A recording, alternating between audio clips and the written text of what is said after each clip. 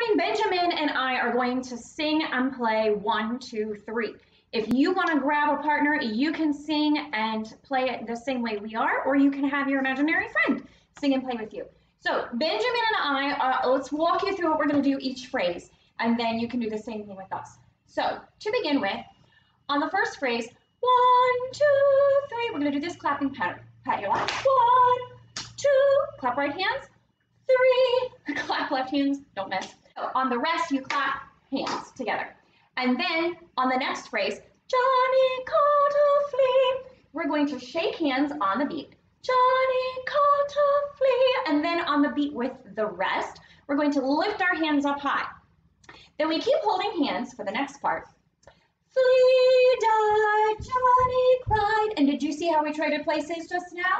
That was kind of sneaky, right? And then we finish the same way we started.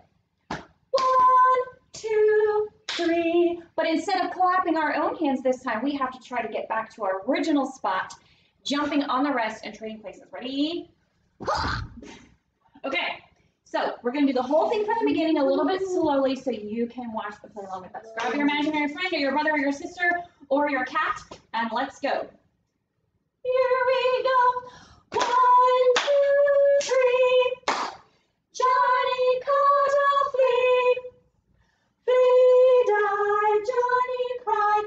1, 2, 3.